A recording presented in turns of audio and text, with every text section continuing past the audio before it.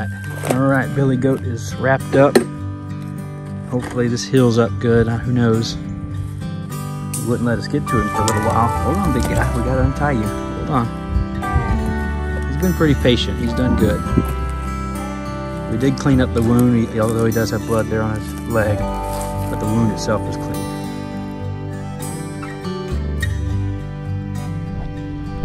All right, everybody.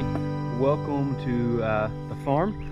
We have isolated our Billy Goat over here for a couple of reasons. First of all, he needs to be separated from the female, and we put a little small buck that we banded recently, so now he's gonna be a wether goat. We put them together in there. The Billy Goat has a pretty bad cut on his leg.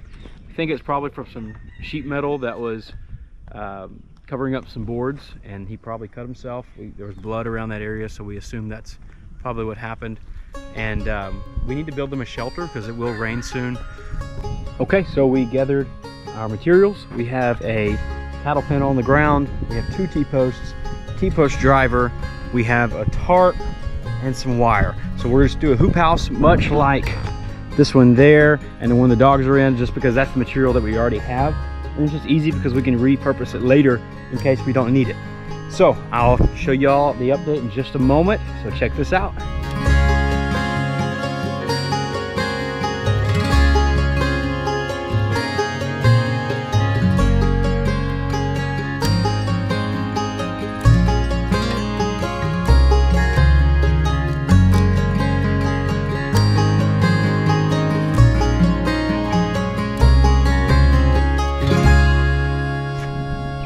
All right, so here it is. All done. We got it done. Yeah, it's fairly primitive, of course, like most of what I do here. I'm no expert in any way, and this is the first time we've ever lived on a farm. Yep. And we've never really been on a farm longer than a day or two. Yep. So this is it. This is our solution to the problem of the sun came out today. It was very hot. We noticed that the black little weather goat here was panting pretty hard, and he's been exposed to the sun quite a bit. We do have water and food, but we did not have a covering for them. So that's what this will serve as for a little while. You just have a 8x10 tarp, and then a, what is this, 4x16 cattle panel, I believe is what it is. We just bent it over like a hoop house, and that will give them a place to relax. And this pen that we built is just basically a 16x16, maybe a little 16x20 really. And we built it to give our buck a place to stay, heal, not going up in the woods, not getting into trouble, because he did hurt his leg pretty bad. He looks like he cut a tendon, which is not good.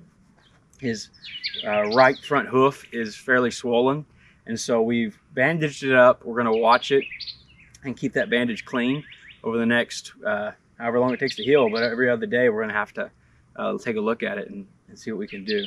So they are hot. I'm gonna try to get you some videos of them as they're in the heat. But they're Kiko goats, so they do enjoy being out in the woods. They enjoy eating just natural vegetation more than they do grain. And so we got them locked up right now. They're not eating the vegetation as we expected because one of them's hurt, and I don't want him to be alone, so I put the other with it. But we've got to provide a good shelter for them because it is gonna rain tonight, maybe tomorrow. And they don't do good in the rain. They don't like being exposed to the rain like that, and the heat is going to get a little hotter this week. So that's what's happening. Olivia, do you have any thoughts on the matter? They just need to get the baby goat in the shade. Yeah, he's panting. Let's see if we can get him to move. All right, watch out, little guys. Move in the shade. Come on. You gotta move. Watch out, big guy. Hey, move. He's a little scared, I would say, because when he did get hurt, he was exposed to a lot of things, and so he would hide in the woods because he doesn't want to get attacked by wolves or anything like that. There we go. Let's just see if they'll relax there for a little while. There they are. Made it in the shelter. We've got their food, water, and the other goats are out here in the 3 acres that we have dedicated to the goats. It's just so thick, but you could tell in the tree line how high they've eaten the yopon and the other trees, which is good because that's their whole purpose out here was to dwindle down the vegetation so that we could use it for other things. Put our chickens back here, potentially, maybe even some livestock of other sorts, pigs, maybe even a cow, who knows. It all comes in time. Yeah. The goat. And his leg's doing much better. And a little weather goat, I think he's doing good now that he's in the shade. Sadie Sue, are you a good dog? Are you a good dog? You're a dirty dog, that's for sure. You're a dog. Let's crank it up. Let's see here. Yep. What did they do? What happened? Precious got him. Yep.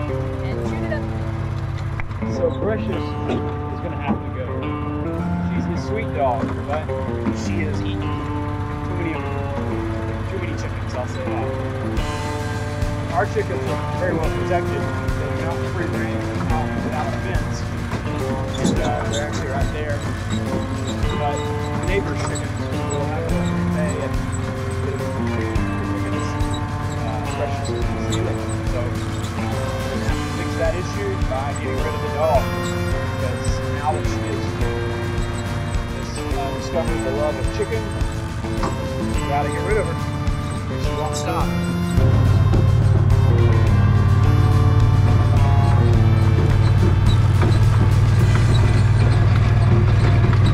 We haven't checked eggs today, have we? Yeah, I checked eggs. You did? Yeah. How many did we get? 10. Alright, well let's update everyone on these chickens here. So, right now we have about 26 meat chickens. These are from Murray McMurray Hatchery. They are, how old are they? May 7th would make them 12 weeks old, whatever like that is, that, so if yeah. anybody wants to do the math.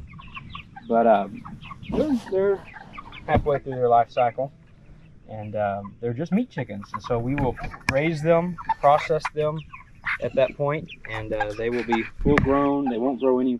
They could grow some more. They could always do, but not healthily. Not. Excuse me. They could grow more, but they won't be healthy. We tried that once with a Cornish cross, and it just got so big that it couldn't walk. And I don't want to do that with these chickens. I want them to be healthy. I want them to enjoy life. Come over here. Let's see if we can open this up. Hopefully the dogs, they don't fly out. Ready? I'm not going to open it for the day. My goodness, chickens, y'all have eaten a lot. But there's the dark one here. There's a lighter one back there. Okay. So there's a range of colors in these. These are called Big Red Broilers by Murray McMurray. They've got speckles. They're much prettier in my mind than a Cornish cross. I like them. They're drinking this whole entire thing of water in a day. So as it warms up, we're going to have to consider getting more water, or at least a better water system that holds more, and we can not have to be out here unless we want to be out here and water them twice a day. But that's quite a bit of watering to be done. So don't hold it from that. Hey, Olivia, tell us about your chickens over here. All right. What do we have? For someone who's new to the channel, they don't know what we have. They don't know the setup that we have. Tell them about it. All right, so this is where our laying hens stay. We have 3 roosters. We have Carter, Big Red, and I haven't named the other We haven't one. named the other. He's a barred rock. Yeah, he's a barred rock, but we have Big Red is a Buff Orpington. He's a big old dude. Carter, what kind is he again? I can't remember. Starts with an L. Lackenvelder? Something like that. Something like that? And yeah, pretty much barred rock, Lackenelder, and Lackenvelder, I think. oh, whatever. Yeah, And then Buff Orpingtons. But we usually carry a defensive a big stick. mechanism. Because, well, Sadie will typically protect us, but Big Red and Carter like to protect their ladies. I don't So blame them. It's their job. Yep. By the looks of the feathers, it looks like something got one of our hens. We think it was one of our Broody hens. broody hens. She was Yeah. laying on 2 eggs. We don't know for sure if it was her, but that's our guess. But here's our hen house where our girls go to lay. 4 eggs there. Yeah. This is 2 of them are what she was sitting on. Okay. We've got to clean this out one day soon. Yeah, maybe beginning of next week. But they have the ramp right there. They can get in and out. We could, if we wanted to, open and close it day and night, but we don't. We have this electric netting that does a great job, to be honest. We have not. This is the first, Livia, this is the first predator problem we've had. Yeah, it's the first one we've had. Since we, yeah. We have lost chickens in the past, but this, yeah, but it's been because they popped over the fence and there was a tree at one point that was close. I think that's how something got in once. But yeah, look at these feathers everywhere. I've never had a predator issue. This little pen came with the trailer that we have, and it's a cool trailer. We got this for a wonderful deal, and I think we made a video on it. Yeah, we did. Yeah, we made a video, and this pin came with that. And we just set it up with it because if we ever wanted to, what we could do is relocate this fence. And every few months, that's what we do. You can see where the chickens have wore out this grass and this stuff's not been touched. So we like to allow our chickens to free range, makes them happy. It builds our soil because they are making deposits into our soil, and they're getting the bugs and they're doing all that. And this area right here is a great dust bath for them. It's ash. It protects them from mites. You'll see them roll in it. They'll throw it around as Big Red is doing now, and it's just good for chickens to have that. And that was kind of the idea of having them in this area. What we'll do next is we may move them on the other side and just rotate them around. We may go into this pasture at another point. So little by little, we'll move these things around. Grass is so much better after the chickens are gone. You'll see it grow so thick. Yeah, all 3 chickens, all 3 roosters. We have a Barred Rock, Buff Orpington, and the Lackenfelder Carter. There they are, the protectors of the home. Uh-oh. They all come running out at one time. Sadie, leave them alone. Do what? Oh yeah. So that's what's happening, and we've got a lot more space to put these chickens. Probably in that fat pasture over there, this area here, because they were just here. Actually, they were over there last, so we could just flip the net around, take up this space, and let them build the soil there as well. And we just keep moving it around. Eventually, adding some more livestock into this area would be great. But right now, our goats are taking care of that backside, because I'd rather them really whittle on that yopon and all the trees back there. But these chickens are doing a great job. They give us how many eggs? 10, 12? An average of 12 a day. Yeah. 12 a day. We've had more, we've had less. Yeah, we've had 14 at one point. Right.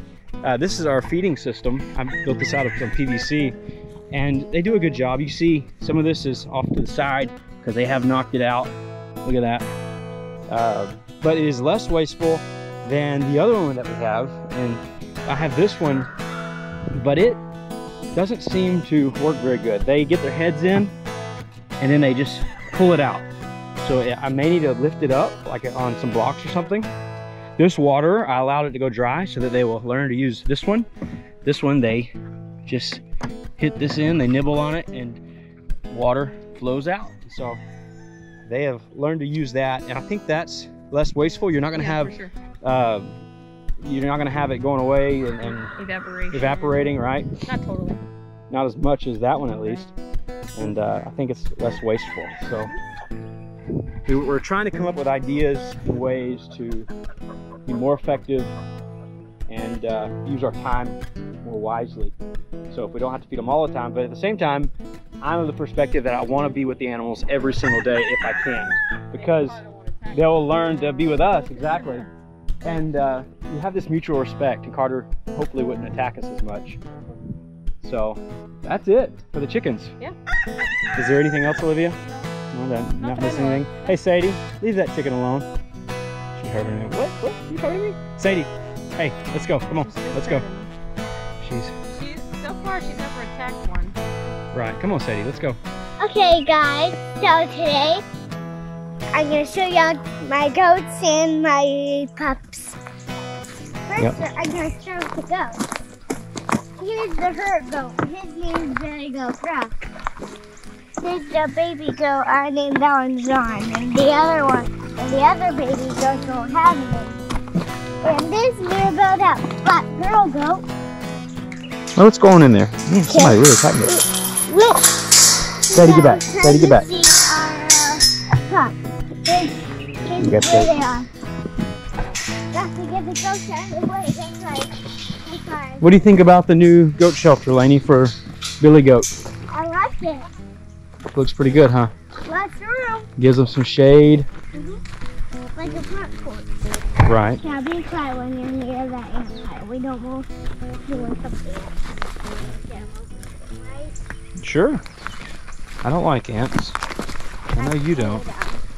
You what? I hate them. Really?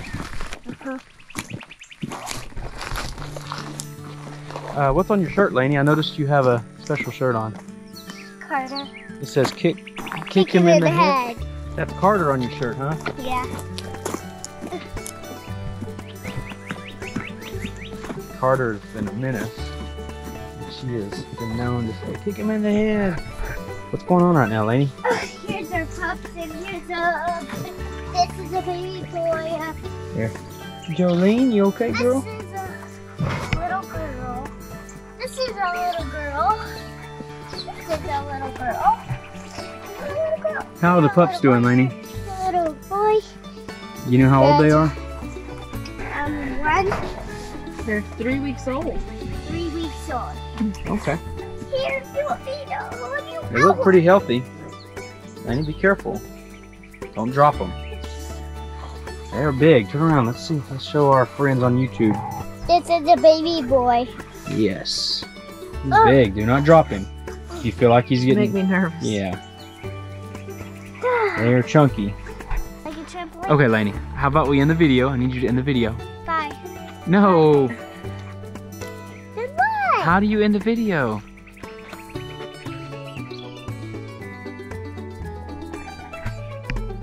Bye, guys. Thank you for watching our video.